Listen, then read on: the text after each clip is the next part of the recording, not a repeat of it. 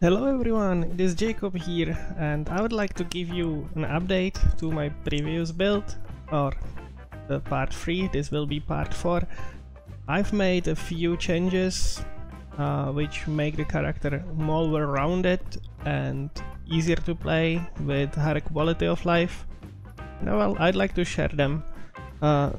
Did not change much about the gearing, I've just upgraded a few pieces with the right corrupts.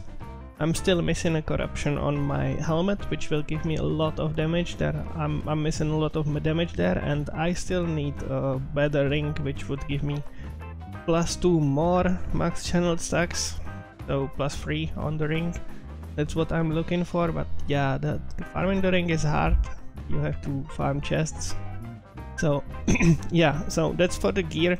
Blind vision with corrupted projectile speed preferably, and then you are filling up the stats that you are missing. So erosion resistance for me, just to be able to cap it. Then you would want more energy shield to scale more from your cicada shell, or projectile speed skill area also helps, so whatever you can get on that. And try to get the corruption on the projectile speed bonus. Then the amulet, you can use this to guarantee you critical strikes, because one of your hero traits makes your critical strikes chance unlucky, so you are critting less.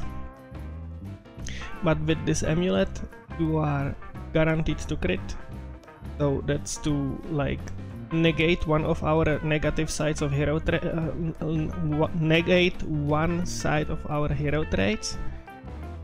But if you would be willing to focus on critical strike chance on your gear, or even slot in the fire golem or fire spirit for more critical strike chance, you can use the amulet that gives you energy shield based on your life. This one, so 30% of max life to energy shield. And as we can check here, the armor is using the critical strike chance flame spirit and a few other rolls for critical strike chance, just to be able to crit more reliably. But yeah, this amulet is cheap, most people are using it, I see no reason not to. But yeah, there are other options. Then the belt, you want to get the corruption on the first mod just to get more energy shield, which at the same time would make you more squishy because you would have less life. So yeah, I like to keep it like this because I feel the damage is already high enough to clear everything.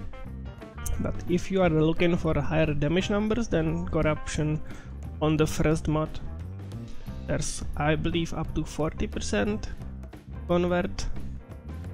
The difference between the belt and the amulet is that the belt is converting your life into energy shield, so it is reducing your life pool and increasing your energy shield, while the amulet actually gives you energy shield based on your life. Adds 37% of max life to energy shield, so it is keeping your life as it is, and it is giving you extra energy shield based on your life. So this is on paper a better choice, but it might cost you more on other pieces because you need to focus on critical strike chance then as well. So yeah, for the ring, max channel stacks, that's what you are looking for here. On the cicada shell, try to get one with a corrupted second mod to get the up to 13% of max energy shield to elemental damage for your attacks and spells. If you can get double corrupted, great. As you can see, still a room for improvement. I'm using 2-piece set here to get the +2 projectile quant, and then some generic boots. Try to get one with as much movement speed and as much energy shield and resistances that you are missing. That would be that. For weapons, you're using double twisted branch because in their implicit they give you projectile quantity and the character scales from projectile quant. and then try to get them with the first mod corrupted, where you can get up to 60%. Skill area is also applied to projectile speed, and then you are converting the projectile speed through the helmet to additional damage. So yeah, that's why we want those mods corrupted. And I'm trying to get intelligence on both of them, and then preferably projectile quantity, but for projectile quantity, for you to be able to roll projectile quantity on the wands needs to be item level 100. So yeah, you need to farm for them. They are really costly on marketplace, so I will just continue farming and hope that I will drop one eventually to be able to craft myself and corrupt it. You know, those will be really hard to get, or you will have to buy the perfect ones for you. So intelligence and projectile quantity would be the preferable options for me. Critical strike damage, projectile speed, skill area. Yeah, those would be the preferred rolls. For the stats, I'm using elemental resistance aura, the precise one, to increase my maximum elemental resistances, and try to cap your resistances throughout your gear. So erosion resistance, I have it on my helmet. And then I'm focusing on intelligence and energy shield on most of the pieces, just to increase the damage even more. Resistances here, resistances on boots, there's again energy shield and resistances, intelligence, lightning damage. Yeah, so that's that. For the passive points, unlike other people, I'm using Elementalist, but let's start with the first one. I'm going with Goddess of Hunting, and I'm going with it because there's no other way to get to Marksman if I want to use Elementalist. Because if you would be using Ranger as your last one, you can go with God of War. It's completely okay. God of War is great as well. You can check it here. You would get cheat death basically here, and then you would get armor ignore on critical strike.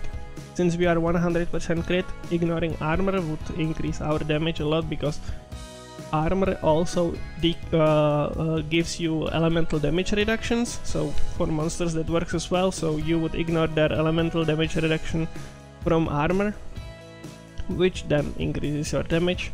So this is really nice to have, but I don't want to play what everyone else plays, and I'm taking Elementalist here. Elementalist is the tree that scales your channeled and elemental damage. So what I'm getting here is focus, max channel stacks, and 5% additional damage for every one additional max channel stack. And I'm getting a lot of max additional channel stacks. I want to have that on my candles. I want to have that on the ring. I have a few from the passive tree. Yeah, so I'm getting max channel stacks wherever I can. And then I'm taking Peculiar Revive, which is 25% additional damage when the enemy has elemental element. You are always frostbiting or shocking enemies, so this is always up, so that's 25% additional damage from this. And I don't know, maybe 40% additional damage from max channel stacks, depends on how many you manage to get. I think it's free from the ring, then you can get 2 or 4 from candles. That would be 7, so yeah, 35% maybe. Yeah, and the tree scales your channeled damage and gives you resistance here and life, sealed mana, skill area and projectile speed, some elemental penetration, yeah, and max channel stacks here at the last point. I will put the skill builder in the video description so you can check it there, but this is what I'm using. Goddess of Hunting, as I said, because I want to use Elementalist. If you don't want to use Goddess of Hunting, then there is God of War with the Ranger instead of Elementalist. So that would look like this, and Marksman looks like this. It is the same as in the last video. Taking the Parabolic Projectile Split Squad to increase your ammo capacity, and then scale in life and energy shield wherever you can. For the Statue of God, that's the biggest change from the last time, since I'm using Elementalist, and the best node that you can get from Ranger is shooting arrows, which is 20% projectile damage and 50% knockback distance, and the character scales from knockback distance as well. So you want to get this mod on your pedigree, and pedigrees with shooting arrows are going around 1k, while pedigrees with focus are going around 10k, so I'm saving some money there. So yeah, shooting arrows, and then try to pair it with anything that helps you, like even with damage or defense, does not really matter, just something useful. So I took Immune to Frostbite. That helps you a lot in if you are running maps with the Cold Watcher, which frostbites you, so that you are immune to that. It increases my cold and fire damage by 20%. I'm doing all three elements of the damage, so this helps me as well. So shooting arrows, and pair shooting arrows with anything useful. And then what you want to get on your slides. You want to get 150% increase and decrease on knockback distance is also applied to attack and spell damage. You definitely want to get that on one of your slides, and then you want to get own one additional stack of Focus Blessing and chance to gain one stack of Focus Blessing upon inflicting damage on frostbitten enemies. So you are generating Focus Blessings from this, and then you want to pair this mod with another slide that gives you chance to gain Tenacity and Agility Blessings when receiving Focus Blessings. So through combination of these two mods, you are generating all three types of blessings, which then increases your damage and survivability as well, because Agility Blessings give you attack speed, cast speed and movement speed, and movement speed scales our damage as well. So that's that, and Tenacity Blessings give you damage reduction, so makes you more tanky. And as you can see on all the slates, I'm having max channeled stacks on them as well, and then max Focus Blessing just to have a bit higher chance to deal double damage. So I believe I have like 6 Focus Blessings in total. And then on the mods, you can actually get the Divinity slates with legendary slots. You can get max channel stacks on there as well, but graphing those is not cheap, and I did not got into that yet, so I'm trying to get max life, max energy shield, sealed mana, skill area and projectile speed. This mod is great. I have that on multiple of, yeah, on all 3 of my Goddess of Knowledge Divinity slates, because it double dips with our item choices. So skill area increases your damage, projectile speed increases your damage, so you get damage from both of them. And then sealed mana, just to be able to more comfortably use all 3 of my auras, or even use more support links on my auras. And then on the red one, max life and max defense is nice to have, because defense scales your energy shield and armor and evasion. And then again, skill area, projectile speed and some sealed mana, so you can see the trend here. For the skills, Ring of Blades, supported by critical strike damage, increased area and guard, and as many multiple projectiles as possible. Instead of increased area, you can use whatever else, like control spell is great.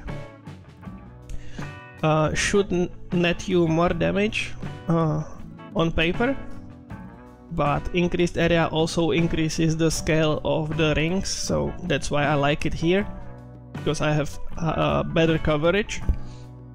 And another option would be elemental fusion.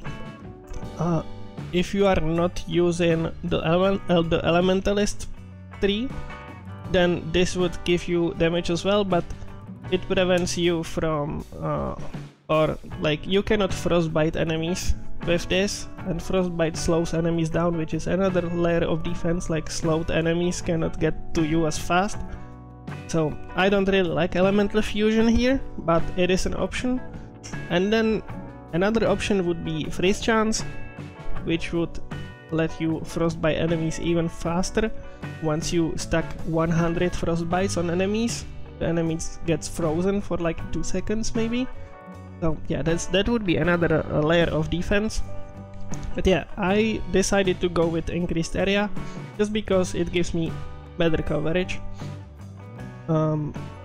For the other active skills, I'm using free skills to increase my damage, and blurry steps also increase my movement speed, and through movement speed they increase my damage. So blurry steps, automating it with preparation, not needed, you can press that manually. Mania and Mass Effect to increase its effect. Fixate, with preparation, mania, extended duration. I'm just saving some money here, but I would like to swap the preparation for activation medium preparation as well, just to be able to cast that skill more often. But for that you also need to decrease the cooldown of the skill, because the base cooldown is 12 seconds. So you preferably want to get like maybe 6 or 7 seconds activation medium preparation with the tier 1 or tier 0 mod on the cooldown recovery speed, just to be able to cast Fixate more often. And the last skill would be Elemental Destruction, Curse, Terrain of Malice, Abysmal Hatred, Extended Duration. And link that with preparation. This combination nets you almost 100% uptime. If you link it with activation medium preparation, you should have 100% uptime on the curse, no matter what. And the last active skill here, just to have some layer of defense, Deep Pain. You can swap that for Frost Shield to increase your physical and fire damage reduction if you want to, but my skill of choice here is Delayed Pain. That prevents you from big one-shots basically, so you are able to regenerate some life back while you are degenerating the big hit. So yeah, Iron Fortification provides you some armor at least, and Uplifting increases the skill effect. Extended Duration, and linking that with 6-second activation medium preparation with some cooldown recovery, and that nets me with 100% uptime on Delayed Pain, as we can check right here. So it ends and it comes right back up. If you get 5 seconds preparation, it will not even disappear, and it will be 100% up. So that's for that. For the passive skills, defensive ones, Energy Fortress definitely, Energy Shield skills or damage, so Energy Fortress, and because I have so many slates with sealed mana mods, I can use like multiple links or on most of my auras, so Selfishness, Stand as One. If you need to choose one of these two, Stand as One is the better choice. It gives you more percentage of your in total, because you get 18.3 for every aura affecting you, times 3 up to times 3, so that's 54% at least, 55 almost, while Selfishness only gives you 38, so Stand as one is the better support here, if you need to choose just one of those. So Selfishness, Stand as one, Aura Amp, then Elemental Resistance, Precise, just to increase my defense even more through elemental resistances. As you could see, I had 69 or 68% max elemental res, so that's through this aura. For that to work, you need the precise version of this aura, which gives you plus 4% maximum elemental resistance, and if you pair that with with aura effect, rolls on your gear and through these aura effect supports, you get like more than 4% obviously, so I'm getting 68 or 69, I'm not sure now. So yeah, Stand as one, Selfishness, Aura Amp, and for the offensive auras, Precise Projectiles linked with Stand as one to increase its effect. I would like to get the precise version here, the precise projectiles, which would provide me with one additional projectile. Yeah, that's room for improvement here. And then the last aura would be Elemental Amplification, because I'm doing like 96 or 95% elemental damage. So this scales all my elemental damage. Again, linking with it with Stand as one. And then just to be able to reserve it, I had to support this one with Discipline. This is the least important aura. So yeah, I'm reducing its effect here, just to be able to reserve it and reserve the rest of the auras as well. So that would be it. If you want more survivability, or you are okay with your one shots, like you are not getting one shot but you are getting low on your on life most of the times, feel free to swap Elemental Amplification with Summon Frost Spirit, which will provide you with a maximum life and maximum energy shield regeneration over time. So that will help you regenerate your energy shield. If you are using the amulet that provides you with 100% crit, Summon Flame Spirit won't help you with anything, it just gives you critical strike rating, so that is completely useless. But if you are using the amulet that provides you with additional energy shield based on your life, then this spirit will help you cap your critical strike chance, so definitely swap one of your auras for this spirit if you are using the other amulet. For candles, I'm getting Projectile Quant and Sealed Mana just to be able to reserve my auras, and the second one would be the Stacking Candle, and I would like to get one with projectiles as well, just to be able to increase my ammo capacity. Now, that's for the character. Now for the mechanics. Ring of Blades, since it was introduced in the game, is snapshotting. So what I will show you right now is how to use the skill and how to increase your damage with it.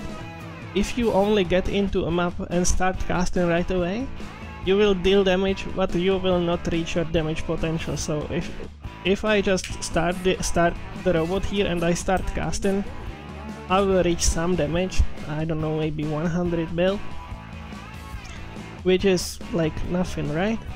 And I cannot get more. I can get more if I swap to my Annihilator mode, like I can show it here, but now I need to stay in my Annihilator mode to be able to keep this damage up.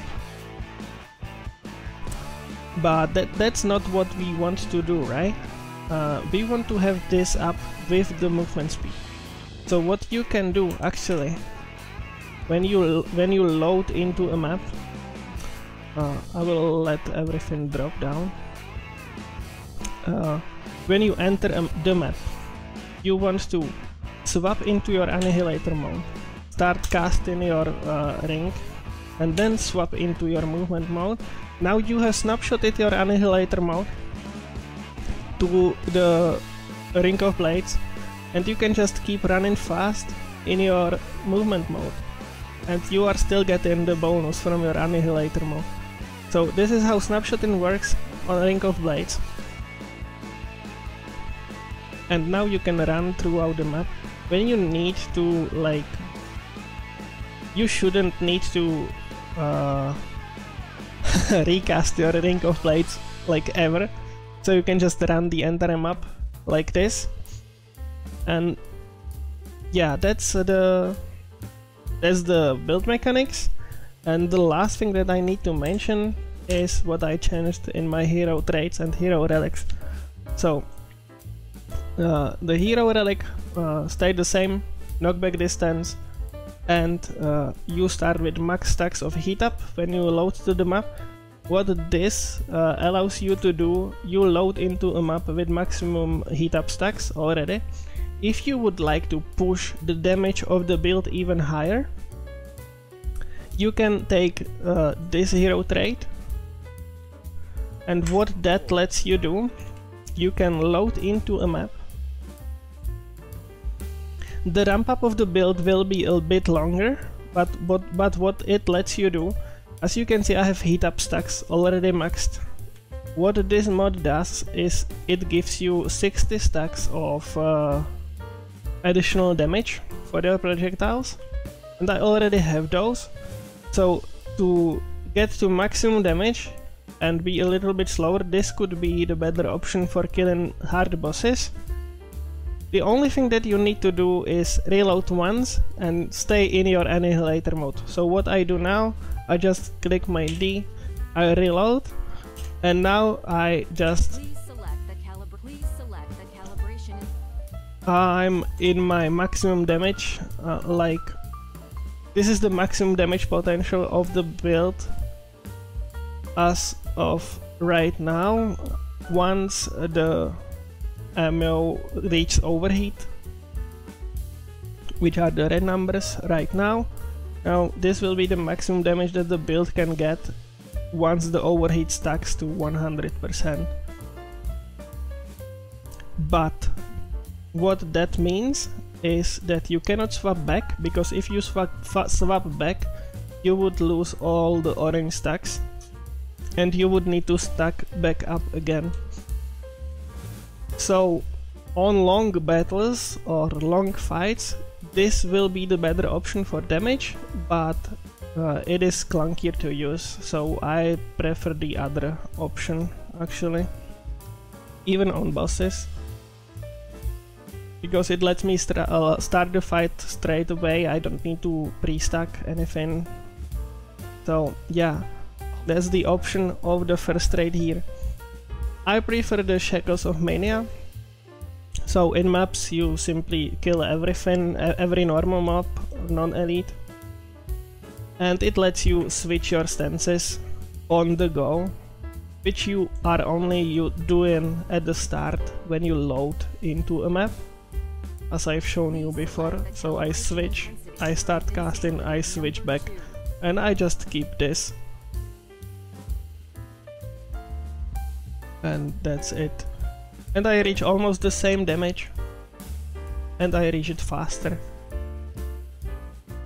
So yeah, that's for the trait mechanics.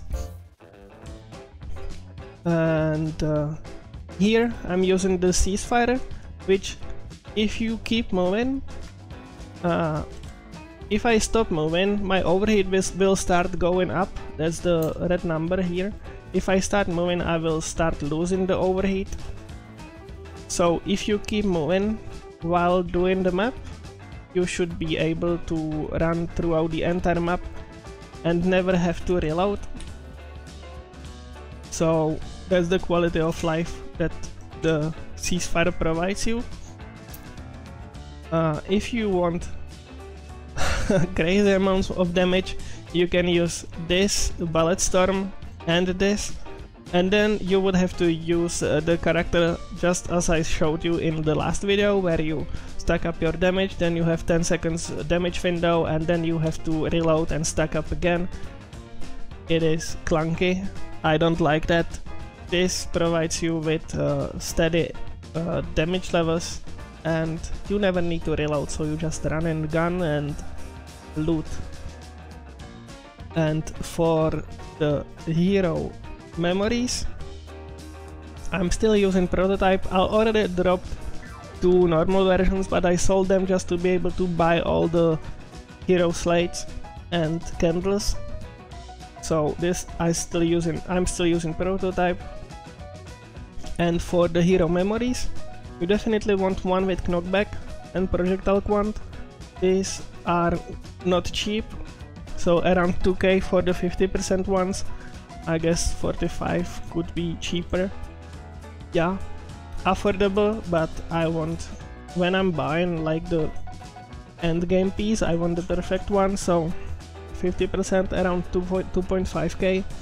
And projectile quant, does not matter which one you get. At least I did not notice. I tried the projectile split and I had still the same like ammo capacity, so that seems to not matter really. So projectile quantity and knockback distance, and the second one would be projectile quantity. And what I like to use just to increase the survivability and survivability of the build, restore 8% of missing life and energy shield for every 3 meters of movement made.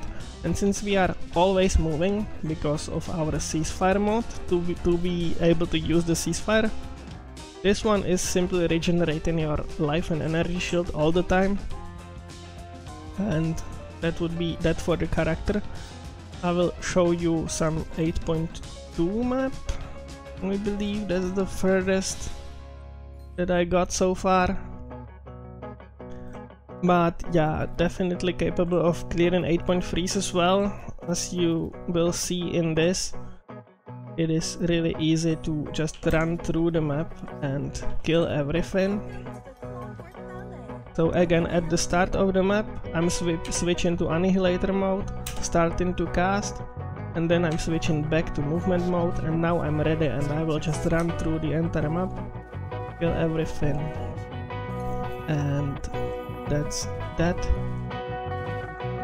If you are using the farming strat that I showed you in the last video, running one time Mark 8 and then running time Mark 7 maps, you can easily build up enough FEs to build this character.